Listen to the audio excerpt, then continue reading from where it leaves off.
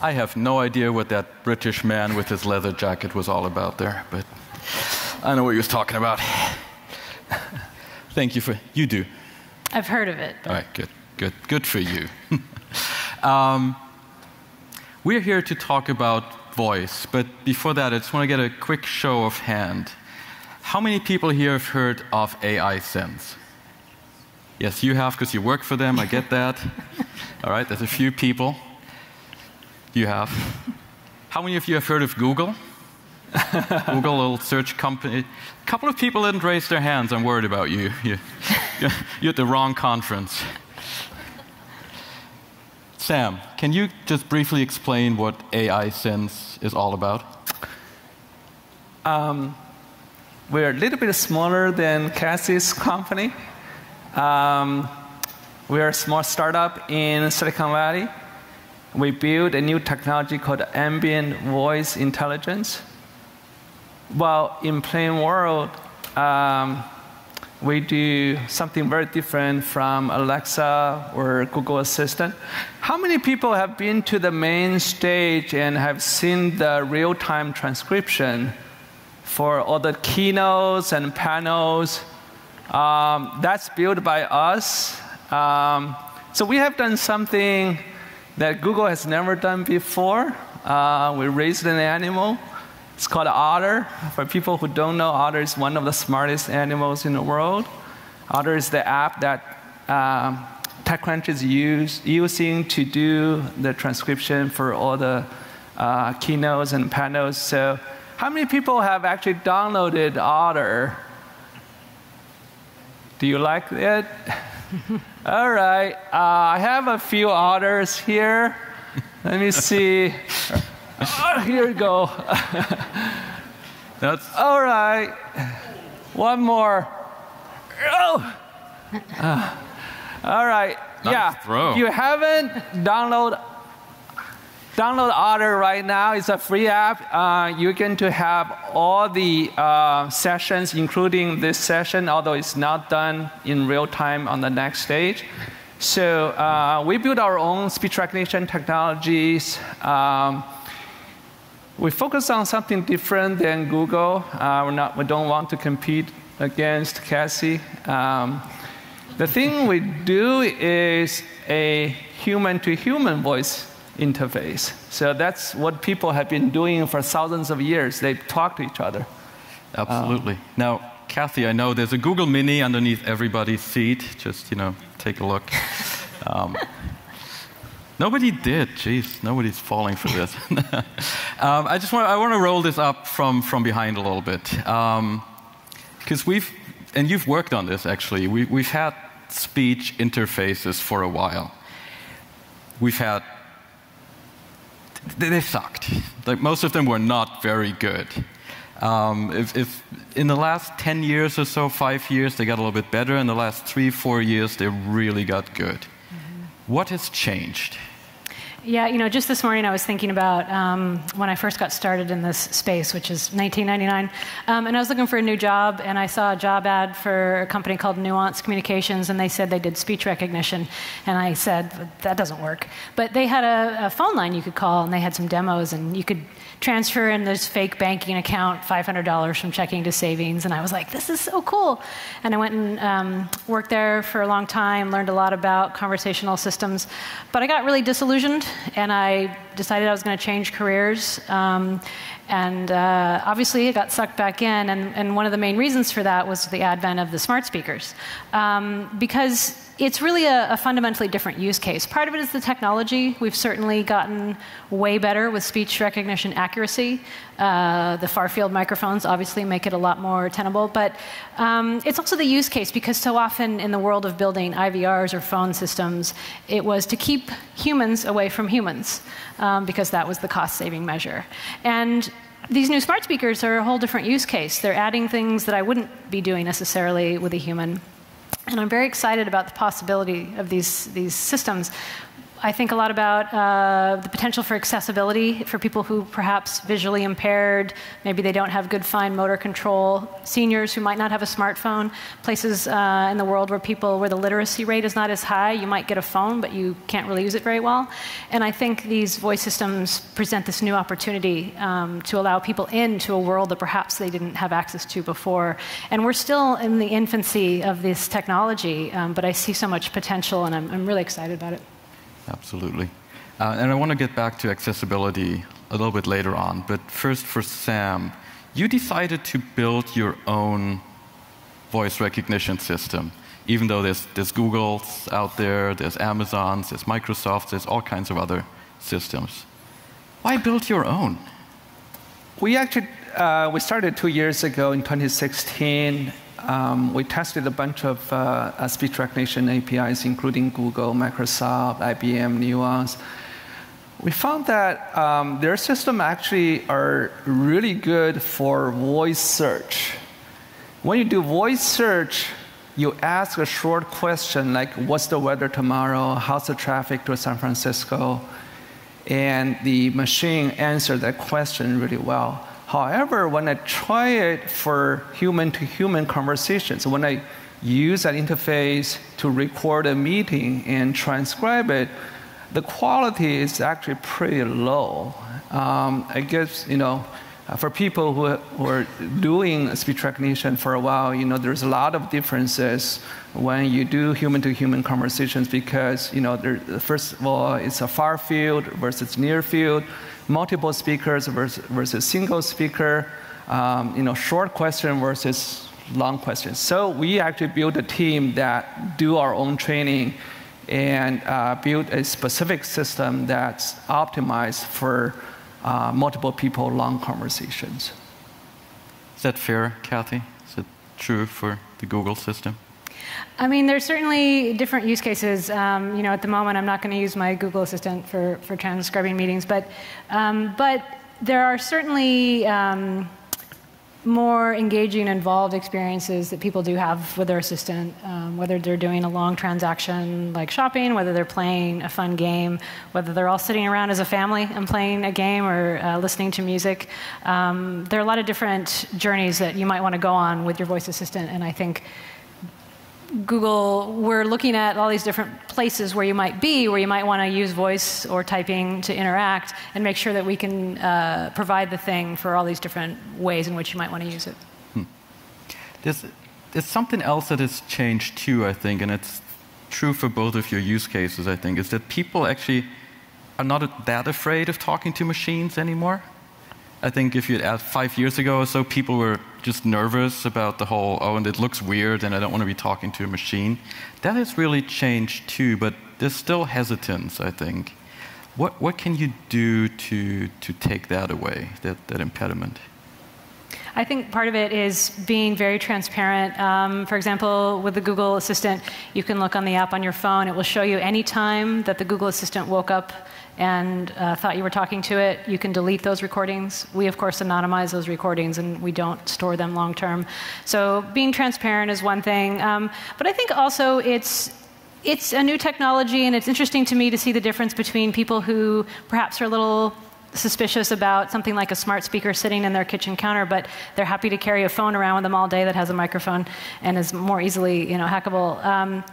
So part of it's perception, but perception is more important than reality. So it's important to us to make sure that we address that and don't try to dismiss it, but really listen to what people are concerned about and make sure we work to really understand that and address that. And Sam, when we talked earlier last week, you were talking about how ideally maybe you want to record everything. Yeah, this is something very scary, and it may make a lot of people uncomfortable. But eventually, I think this system could be always on. For myself, I would love to have something that I can use to listen to what my mother told me when I was in high school. It's actually a lot of precious moments that are not scheduled.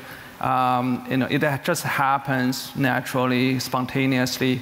So people, of course, there's a privacy concern. We can talk about that later.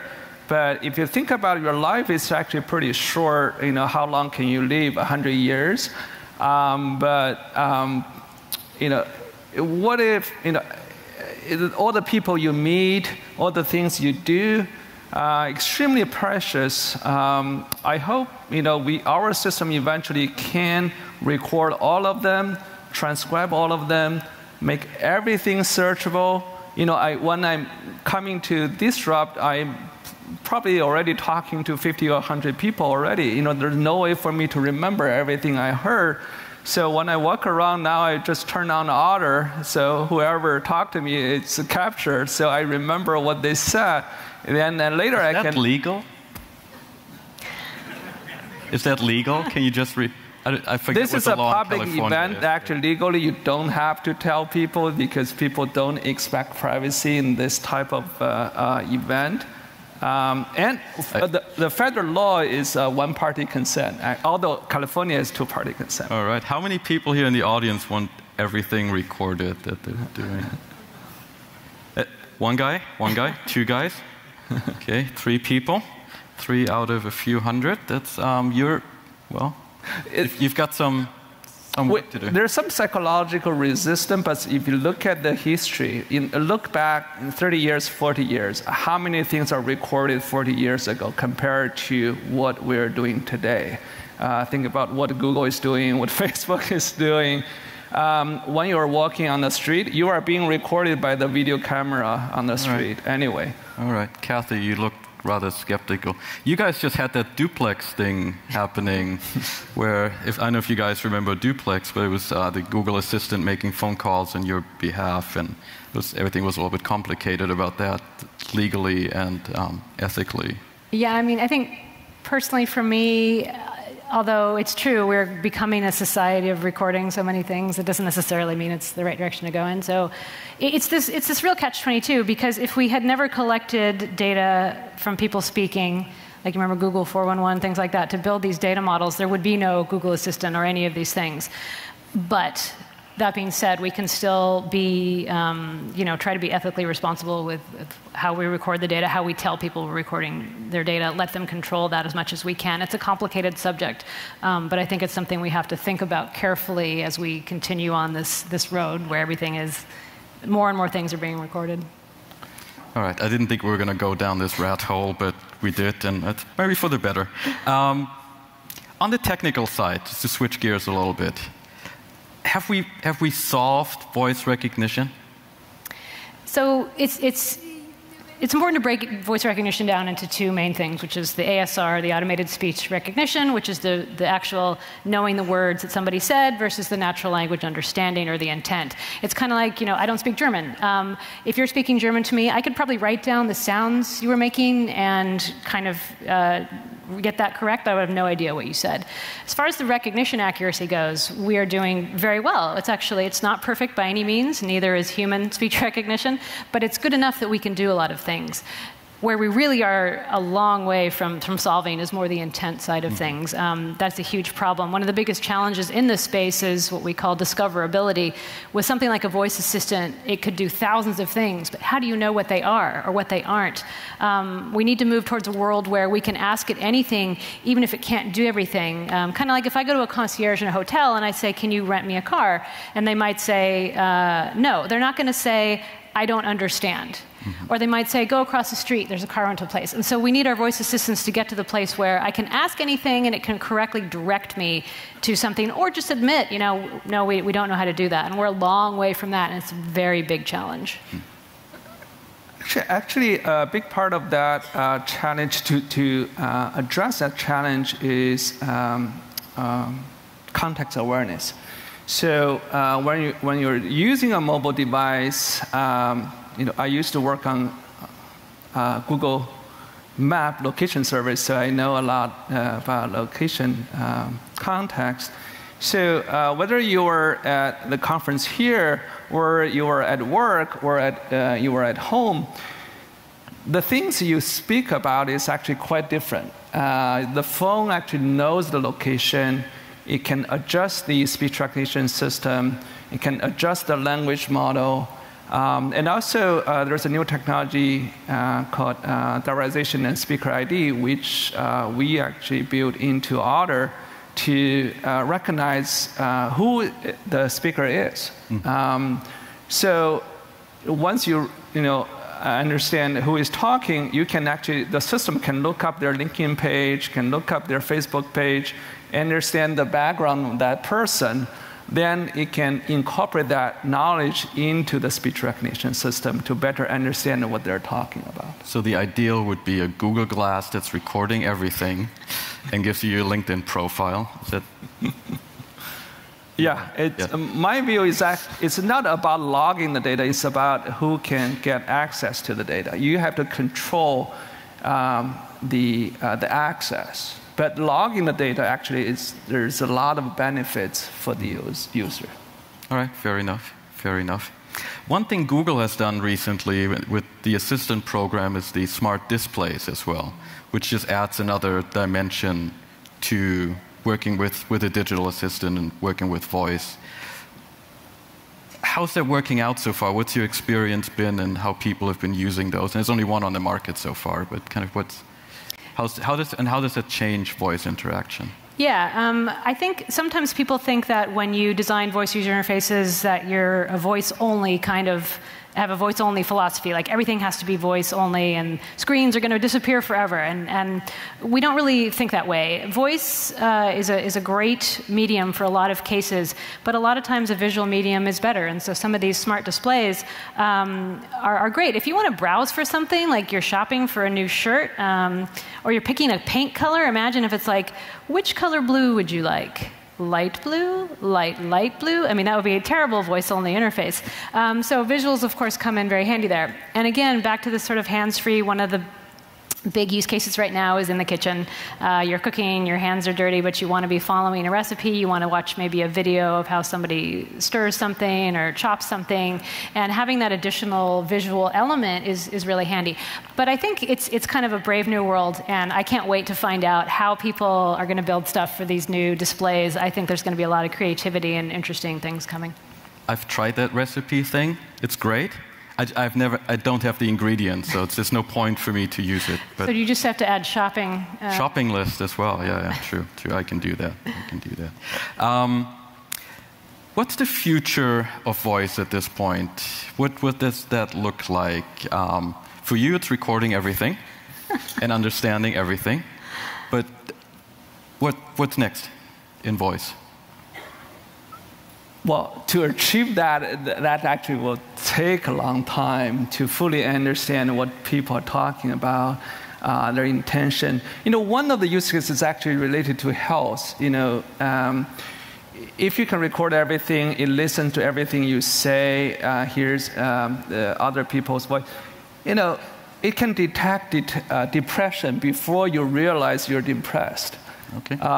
It can understand your emotion. Understand, when you feel, upset, it knows all the historical conversations you had. Who did you talk to in the last week?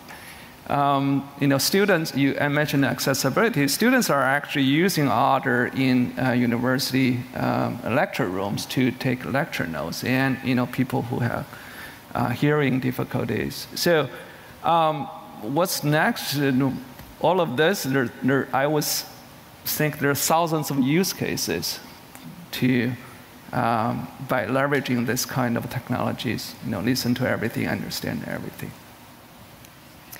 I'd add to that, I think personalization is going to play a big part. Right now, we can do mildly personal things like during breakfast, I can say, hey, Google, is my flight on time?